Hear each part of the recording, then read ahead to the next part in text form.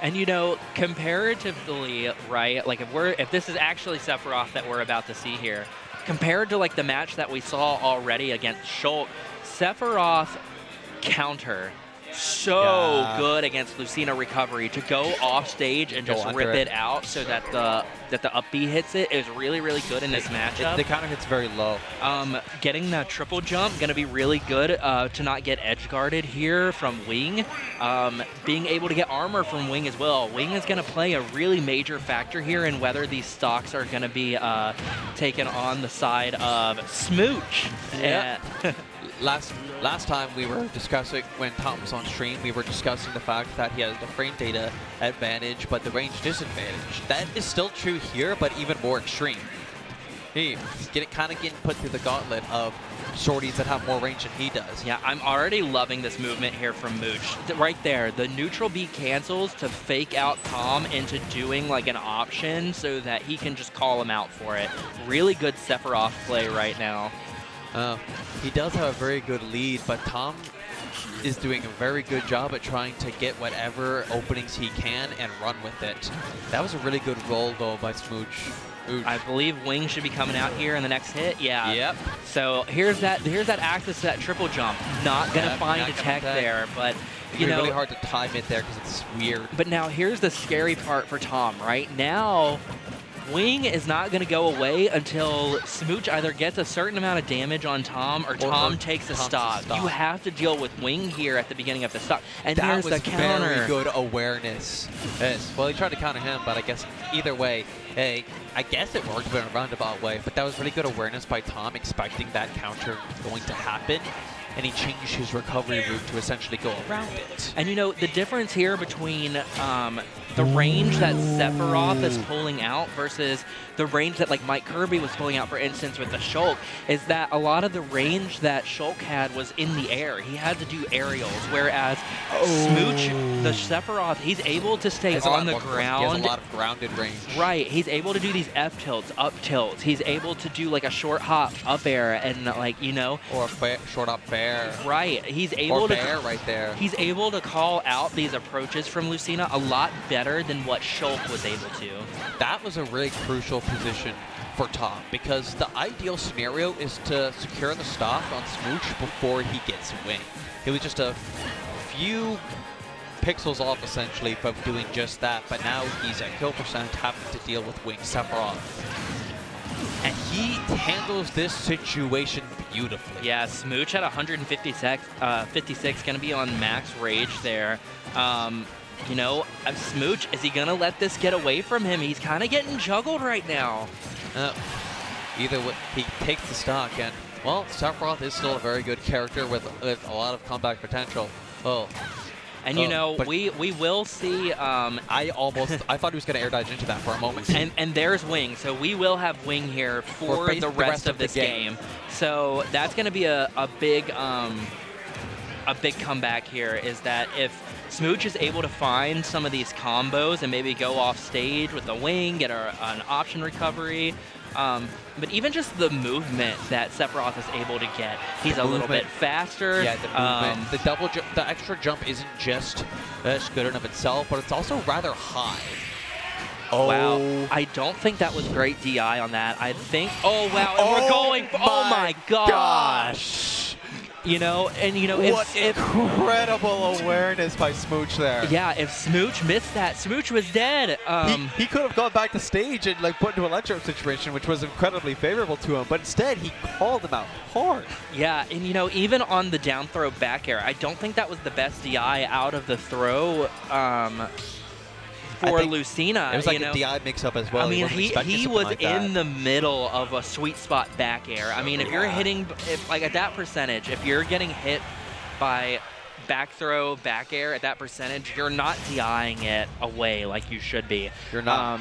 But you know, that whole situation led up to that scenario of up B being able to catch him off stage. And even still, I really want to stress the fact that he did not need to do that.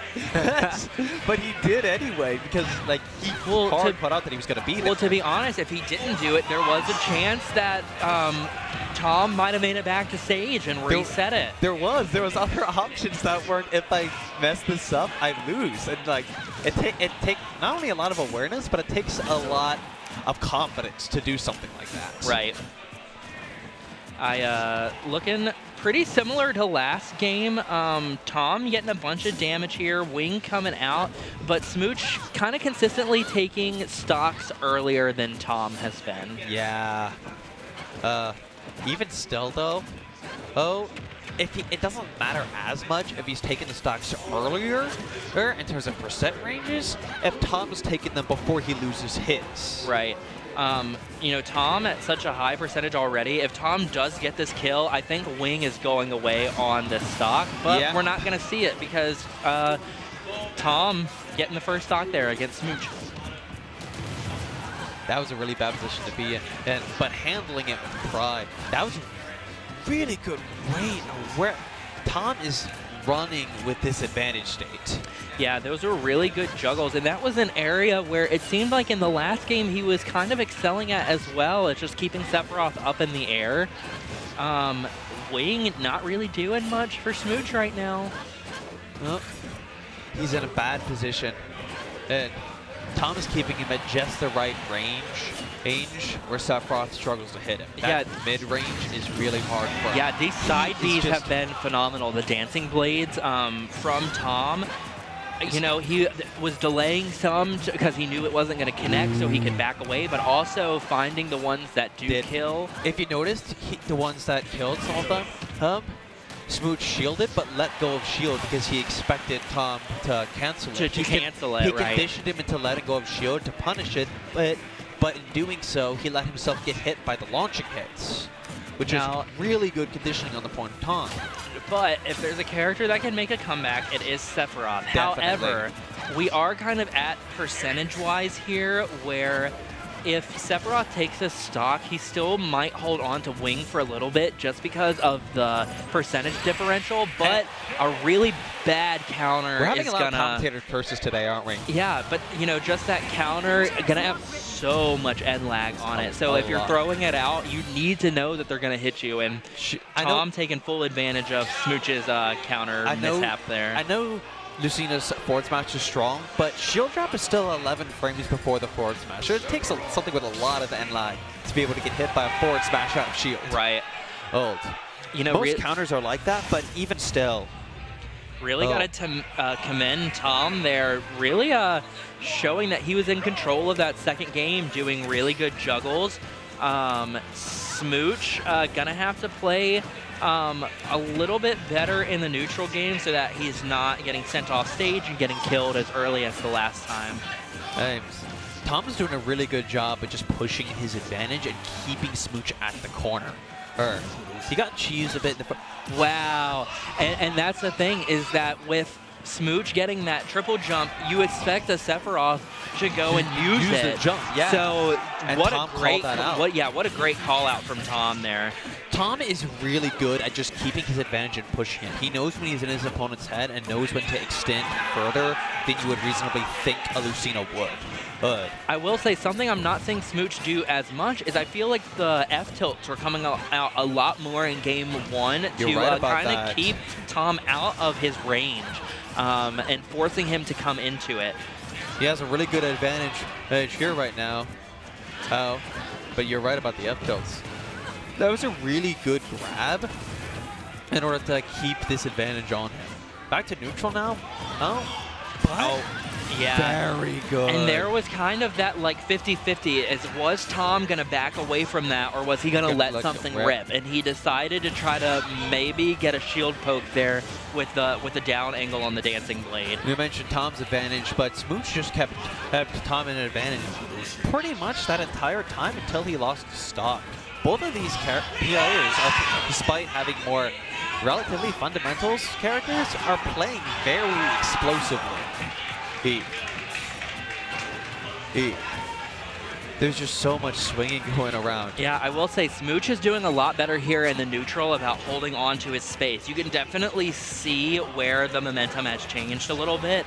Now it looks like Tom is struggling to get these hits in, whereas Smooch kind of kind of taking the distance, but Tom gonna find a really good back air there at the ledge. That was really good by Tom because Smooch went really deep and was there for a long time. Tom delayed his recovery as long as possible, and if he did it even a little bit earlier, he would have gotten hit by that up B and died. Yeah, that was a really dangerous situation there for Smooch. If he had rolled in, he would have got hit by the down air into an F smash. Yeah, but he managed to escape it and is in advantage now. Well, not now. Now, he does have Oh, way. wow, what a risky air dodge there, but Tom didn't get anything off of it, but a good weight. He does wow. these again. Smooch just deciding, hey, I'm just going to up B you in the middle of the stage. Oh my gosh. I low-key thought that that down tilt was going to low profile the shield breaker. Wow. This is a really bad position for Smooch to be in. He might end up losing wing if he takes too much. If Tom takes too much damage. Yeah. So here's he wants to take the stock and take it soon. So yeah, here's what's gonna happen is if we let if this damage builds up anymore without taking the but the counter gonna clip underneath of the ledge. Smooch coming and taking it. You were saying that right at the start of the set. Smooch playing very explosively. He didn't get very many neutral wins in comparison to his opponent, but when he did, he got a stock off of almost every single one. Yeah, and you know, those up B callouts were doing a lot. But that was a good opportunity to go and find